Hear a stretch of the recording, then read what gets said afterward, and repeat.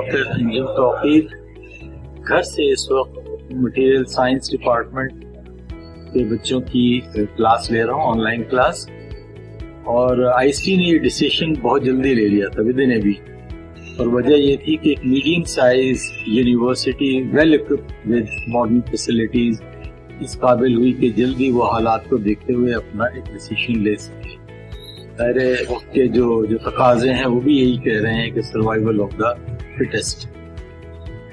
बच्चों को भी मेरा ये पैगाम है कि अपने एजुकेशन के लिए फैसला करते वक्त अपने कैरियर को सामने रखें।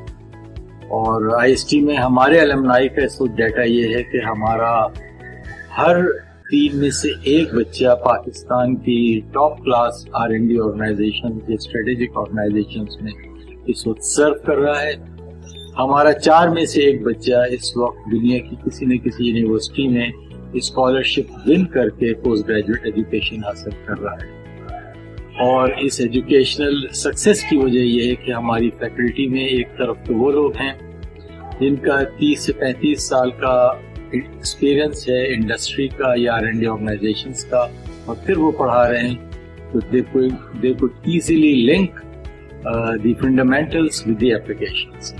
दूसरी तरफ वो फैकल्टी है जो बाहर से आला तालीम हासिल करके उसने अभी रिलेटिवली रिसेंटली ज्वाइन किया है आईएसटी को, और उन फील्ड्स में वो वेल वर्स्ड हैं जिसमें कि इस वक्त दुनिया में फंडिंग मौजूद है।